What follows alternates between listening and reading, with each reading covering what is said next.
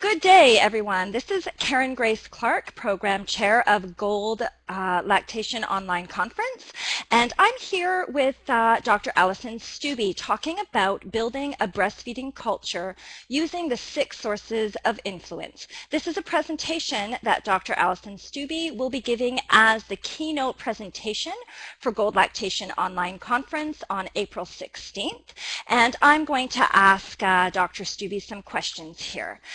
Tell us, Alison, how will this presentation help lactation professionals carry out their work with breastfeeding mothers? Well, I think when we're providing support to breastfeeding moms, we're really trying to help people change their behavior or learn a new behavior. And I think that when I first got into this, I thought if we just told women to breastfeed, then surely everyone would do it. Similarly, I thought if I just told other health professionals to do the things I knew would make it easier for women to breastfeed, they would say, of course, and they would start doing it. In fact, as I have learned and as we all know, getting people to try a new behavior and incorporate it into their lives is not something that just happens if you say it. And so this is going to be a talk about how to change behavior and what we can do to enable more women to breastfeed successfully, and also to help the folks who influence breastfeeding to do the things that we know are going to make it easier to have a breastfeeding culture. Excellent. Thank you for that answer. I know I myself am very much looking forward to this presentation. Tell me about how you became interested in the 6 sources of influence, Alison. So last fall, I was fortunate to participate in a leadership conference, and one of the presentations was about the 6 sources of influence. And as I've said with the first question, when I first got interested in breastfeeding, I remembered thinking that, you know, if we could just publish a paper showing that breastfeeding was important for women's health, then everybody would just do it.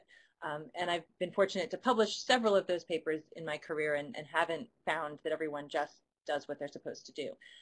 So the 6 sources of influence is a model that lays out how on an individual, community, and systems level, we need to address 2 different questions if we want to change behavior. One is it worth it? And the second is, can I do it? And if we're not tackling both of those questions at multiple levels, we're not going to be able to change that behavior. So the 6 sources of influence maps this out and really gives us a schematic where if we say, okay, we want to get more babies skin to skin in the first hour of life, what are the different places we need to go to make that actually happen in a hospital setting, as opposed to just wishing it to be so or pleading with people to do it, which is how I spent a lot of my first few years in this business trying to move people's behavior. So I'll give you an intro to the 6 sources in the talk, and then refer you to the group at Vital Smarts who's developed this model so that you can learn more and then really turn around to whatever it is you're trying to change tomorrow and do it much more effectively. Excellent. Thank you. It does sound like really important information. I know that our delegates and just individuals, lactation professionals, healthcare professionals out there, all around the world will find this very, very useful for the work that they're doing. Tell us, Alison, how have you applied these lessons in the work that you do? So one of the initiatives going on right now at UNC Hospital is initiating milk expression in mothers of preterm babies. And one of our neonatologists is spearheading this effort to get more mother's milk for our preterm babies, and was having trouble getting moms started with expressing milk, particularly if they were on our labor and delivery floor for a protracted period. And so we actually put out the grid for the 6 sources and began to think about what are the individual issues of motivation and of ability for the nurses on our postpartum floor, what are the group issues in terms of peer support and peer pressure, if you will, for healthcare providers to take this on as their responsibility, and then what were the systems issues? For example, the pump kits weren't in a place where they could be located easily on labor and delivery, and so it was hard to initiate pumping.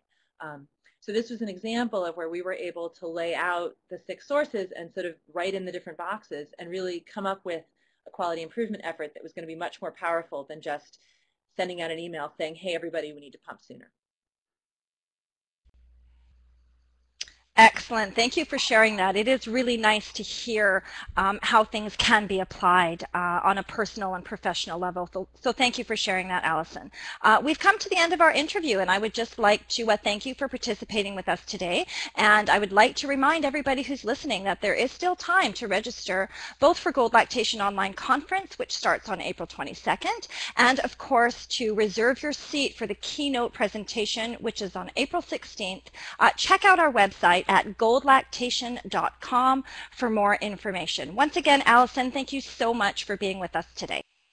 Thank you. I'm looking forward to meeting everybody on the 16th.